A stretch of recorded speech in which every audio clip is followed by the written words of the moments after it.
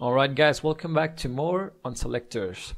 Now there are two more selectors that I want to cover in this video, and the first one is the descendant selector. So when you want to apply a particular style to an element, only when it lies inside a particular element, then we make use of the descendant selector. So consider this example. We have a div tag, and within the div tag we have a paragraph tag, and let's say this is inside div, and let's also create a paragraph outside the div. So this is outside div. Now what the descendant selector allows you to do is apply a style to an element only when it lies inside another element.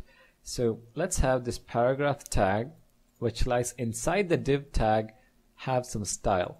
So to specify a descendant selector, first we specify the outer tag, or which is going to wrap the inner one, and then we are going to have the paragraph tag which lies inside the div tag, and we can have a color, and let's say red.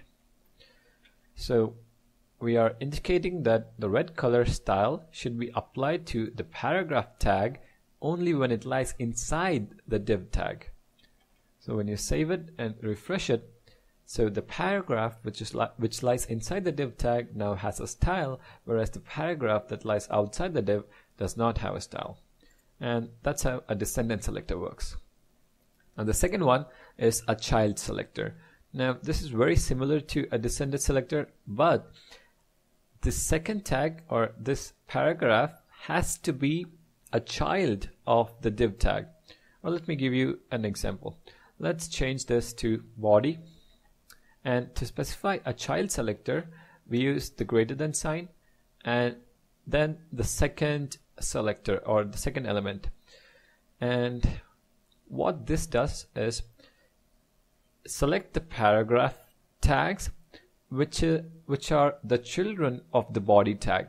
So if you consider our example here, this paragraph tag right here is a child of the div tag but not an immediate child of the body tag, whereas the second one, which is outside the div tag, is a child of the body tag.